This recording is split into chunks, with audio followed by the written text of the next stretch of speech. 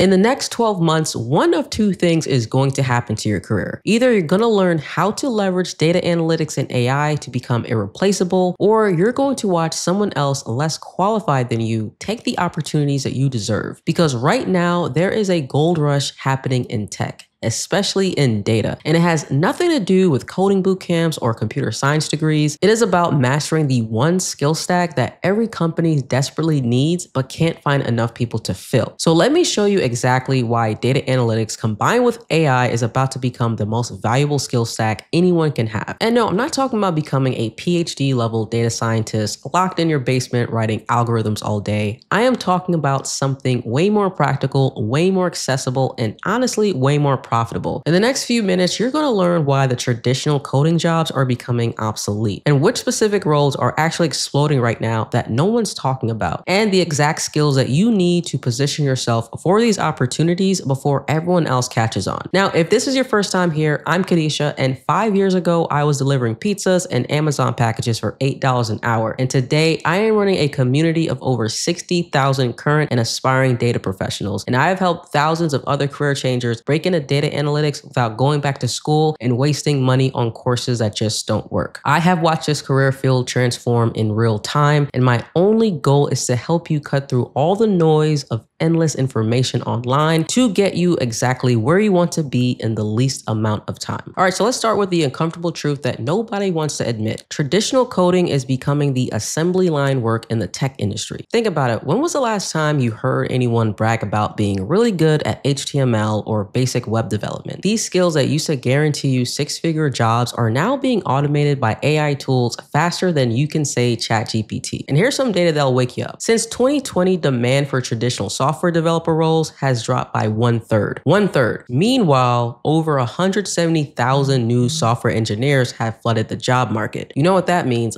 Oversaturation, race to the bottom, and wages getting compressed. But here's another kicker. The World Economic Forum is projecting that AI could displace up to 50% of white-collar roles by 2035. That's not some distant future. That's literally 10 years from now. So you know what's actually really happening? Companies like IBM and Accenture have already paused junior hiring. They're letting AI tools do what entry-level staff used to do. Those grunt work coding jobs, the ones where you just debug simple programs and write basic HTML, they are going away. But here's what AI can't do. It can't understand the context. It can't make strategic business decisions. And it can't look at messy real-world data and figure out exactly why sales dropped 30% last quarter in the Northeast region, but stayed flat everywhere else. AI hallucinates and it makes mistakes. It confidently can give you the wrong answers while sounding completely right. But that's where you come in, and this is where the money really is. See, while everyone else is panicking about AI taking jobs, let me hit you with some numbers that will change your perspective. AI-related jobs have actually grown 38% since 2019. Right now, there are over 200,000 data analyst positions in the United States available right now. This includes analytics engineers, business intelligence engineers, and AI data strategists. And these aren't just fancy titles. I'll show you actual numbers. BI and analytic engineers are the sweet spot. You know why? They don't require a PhD and you don't need 10 years of experience. They are the perfect hybrid between technical skills and business understanding. You're building data pipelines, creating automated reporting systems, making insightful dashboards and presentations, and making data accessible to the entire organizations. And you know what the best part is? These roles are literally designed for career changers. They value domain knowledge as much as the technical skills. That teacher who understands education, perfect analytics engineer for edtech company. The retail manager who knows operations, ideal business intelligence engineer for e-commerce. The traditional path said spend 2 years going back to grad school and then compete with thousands of other grads for entry-level positions. But the smart path nowadays, learn these hybrid skills in 6 months or more and then step directly into these roles paying over $80,000+. That's not a typo. That is the reality of where the market is right now. So let's start getting specific. What exactly do you need to learn to capitalize on this shift? Because I'm not here to waste your time with a laundry list of every possible skill. First, data fluency. No, not data science. Fluency. You need to understand how to work with messy real-world data. That means SQL for pulling data, Python for cleaning and automating, and Excel. Yes, Excel still runs the business world whether tech pros want to admit it or not. Second, visualization and data storytelling. This is where 90% of people fail. They can pull all the data in the world, they can run all the analysis and write 500 lines of code, but they can't explain why it matters to someone who doesn't speak data. You need Tableau or Power BI, but more importantly, you need to know how to build a narrative that drives action. Third, AI integration. This isn't about building AI models, it's about knowing how to use AI tools to amplify your work. Prompt engineering, using Claude or ChatGPT to write code even faster, leveraging AI to automate the boring stuff so you can focus on strategy. And here's the thing, you don't need to be an expert in all of these. You just need to be good enough to solve real problems. Companies aren't looking for perfection, they are looking for people who can deliver results. Now, let me tell you why this is the smartest career move you can make right now,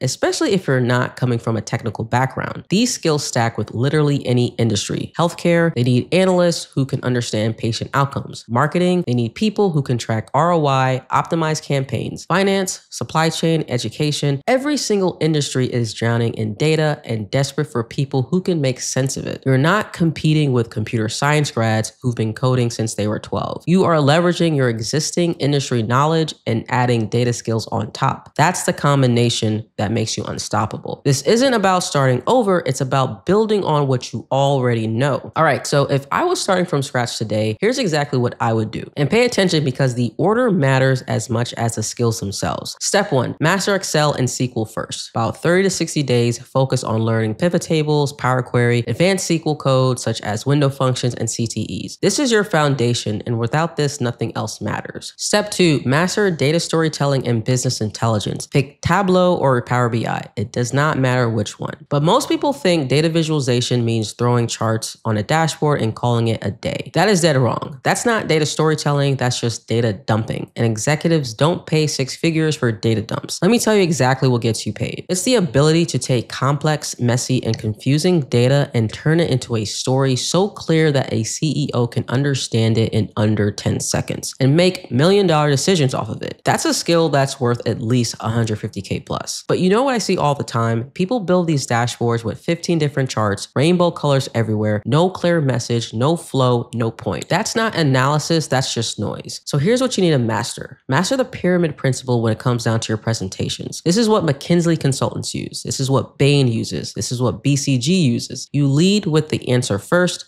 not the data, the answer. For your slide deck presentations, you can have an action title such as revenue is down 23% because we're losing customers in the 25 to 34 demographic. That could be your headline. Then you can support it with your key insights. 3 bullet points max. Why are we losing them? Where are they going? And what's the impact if we don't fix it? Then and only then do you show your supporting data. 1 chart per slide, 1 message per chart, clean, clear, and impossible to misunderstand. This is consulting level presentation skills. And you know what? This is exactly what executives pay for. They don't want to see your analytical journey. They don't care how many pivot tables you made or all the transformations you did in SQL or Python. They want to know what decisions need to be made and why. Period. So learn how to build dashboards that tell a story at a glance, and learn how to build slide decks that drive action, not confusion. This is not optional anymore. That's the difference between just being a data analyst and being a strategic partner. And trust me, strategic partners get paid a lot more. Step 3, add Python for automation. No, not machine learning, not deep neural networks, just pandas, basic data cleaning, automation scripts. You're learning to scale your impact, not become a software engineer. And then step 4, master prompt engineering with AI tools. But here's what most people screw up completely. They let AI be the pilot when it should only be your co-pilot. Now listen, I see this mistake every single day. People treat ChatGPT or Claude like some all-knowing oracle. They ask it to write all their code, build all their analysis, make all their decisions, and then they blindly just trust whatever comes out. That's not leveraging AI, that's just being lazy, and it can be very dangerous. You know what happens if you want to let AI fly a plane? It will hallucinate. It will make up data that doesn't exist. It will write SQL queries that look perfect but pull the wrong information. It will confidently tell you that your analysis is correct when it's completely false. I've seen people present AI-generated insights only to find out later their entire analysis was based off of made-up statistics. So here's the truth.